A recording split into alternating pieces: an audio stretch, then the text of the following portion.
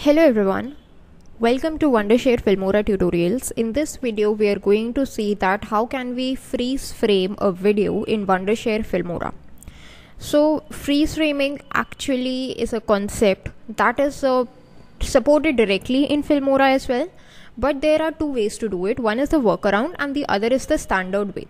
We will be discussing both the ways because sometimes the standard way does not yields the results that we want. So we might want to take a look at the workaround as well. Okay. So in this video, we are going to just discuss about the workaround through which we can freeze frame in Wondershare Filmora. In the next video, maybe we will discuss about the standard way of how to do the freeze frame thing that is supported by Filmora. So for those of you who don't know the concept of freeze frame basically stands that if a video is playing, then you freeze the frame for a specific duration, maybe 1 second or 2 seconds, just to capture the user attention, and then the video goes on normally. So for this, what we need to do first is import our video which we want to freeze frame. So I'm just going to go to edit. I'm just going to go to file. There is this import media option. Go to import media files, and then I just select the location where my video is, which is on the desktop. Here I selected my video. So this is the video that I want to import. To get it into the media track, just double click on it. It will start playing. Let me mute the audio. Okay. Or what you can do is just drag it over here. Just select match to media. That's perfect.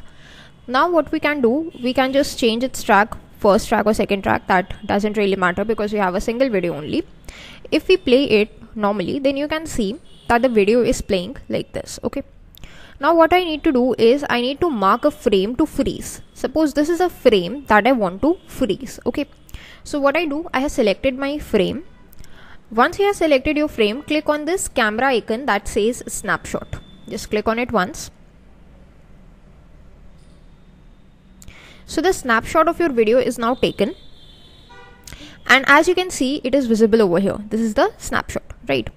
So now what we need to do is we need to make sure that the snapshot of the video that we have taken, that snapshot is actually our freezed frame. This is where our frame will be freezed.